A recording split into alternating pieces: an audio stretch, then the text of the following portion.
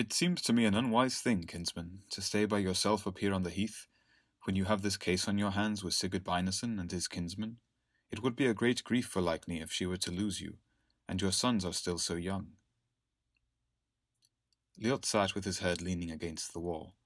He answered, I don't reckon them so highly as to go well attended for their sake, and I know that my death will not come from them. I know one who wished me the worst of deaths, but I believe we shall meet before that, and then I care little what else may happen. What is this you talk of? Asked Veterlide. But Ljot made him no answer. After a while he spoke again. Maybe it were better for Leikny if she were left a widow while still young enough to console herself.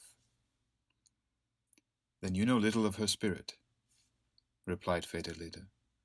I do not believe she would take any husband after you, so highly does she honor those she loves. Ljot sat in silence as before. Veterlide went on.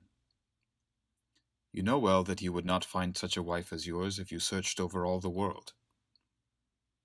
That is true, answered Ljot. But I love the black spots she had between her breasts more than all Leikny's beauty. I loved her more when she struck at my throat with her knife than I love Leikny when she puts her arms about my neck.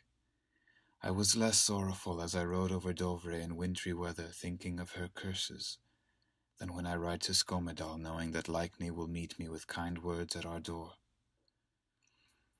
I would rather be hugged in the clutch of the white bear than think of Kare holding her in his embrace.